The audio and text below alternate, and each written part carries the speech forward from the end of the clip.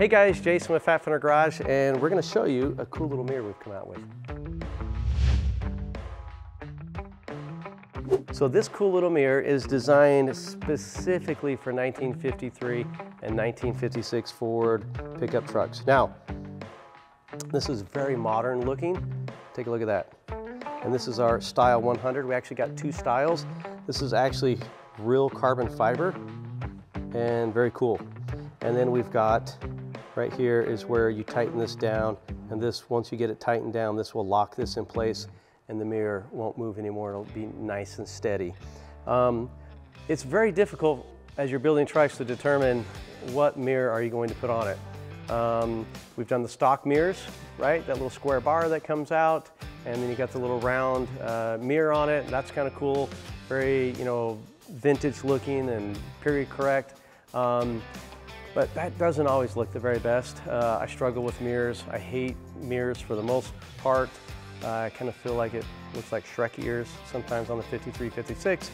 So for me, trying to come up with something that looks kind of cool is important. So we decided that with some of the trucks we're building, we wanted something a little bit more, maybe just a little more European style on it, just more race looking.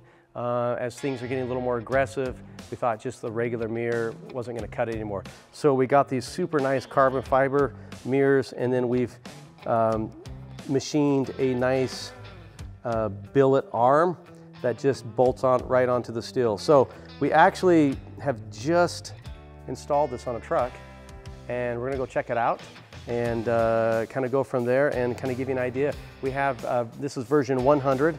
If you kind of look at it, right there, you can kind of get the idea, the shape of it. And then we got version 200. It's on the truck as well. And so we just fit these up the other day, and we'll go take a look at it and see what you think. All right, so here we are over at this 1956 Ford pickup truck that is actually just waiting to get into the body shop. So we're ready to get it in there, start cleaning it all up, all the fabrication's done on it. And so we just want to get it in, but we wanted to install these mirrors. You can see kind of right here where the original mirror would have actually mounted, and that would have come out, and you would have this little round mirror, but this is our version 200. You can see its shape is a little bit different. I think both the shapes look kind of cool for especially these trucks, but kind of gives you just a nice, clean, simple look. Now, there has been like another mirror that's used a lot, which is called the Swan mirror. SoCal had designed, SoCal Speed Shop had designed a pretty cool little swan mirror. Looks kind of cool, but it doesn't quite always work with all the things that we're doing. So what we're trying to do now is come up with this mirror that a little bit, like I said, a little more race inspired. So pretty simple. You got basically two little holes you drill. It's got studs. You just stick it in there. You put your nylock nuts and washers on there, and then that's it.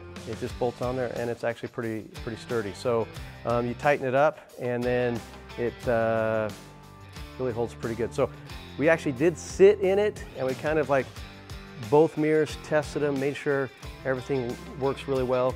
Obviously, we did it on one-piece windows.